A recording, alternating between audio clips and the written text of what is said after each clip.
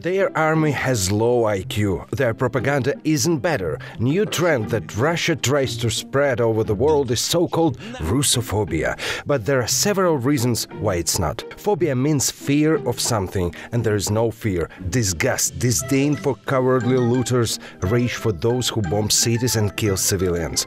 But not phobia at all. There are deeper roots for Russian behavior today. Without Ukraine, their Russophobia wouldn't exist, and here is why.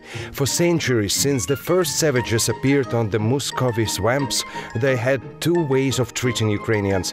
They either brought famine and destruction or were discarded.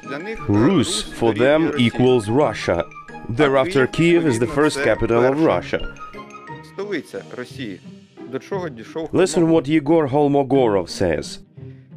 Russian land is... I'm sorry, it's hard to read.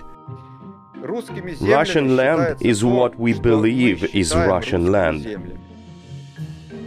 And when beaten and pushed away after failed invasions, Russians has always been complaining on Russophobia. It happened in the Cossacks era, it happened in the Soviet era, it happens now.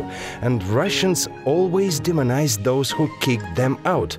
From Cossacks to Bandera, from Bandera to Azov battalion, they demonize everything they are afraid of. NATO bases, American presidents, mystical so-called imperialism.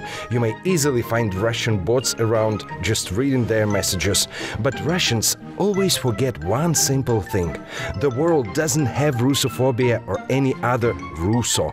The world doesn't care about Russians at all, and Ukrainians don't care either, until the first bunch of dirty, drunk human garbage start running across Ukrainian fields with bombs during sowing season.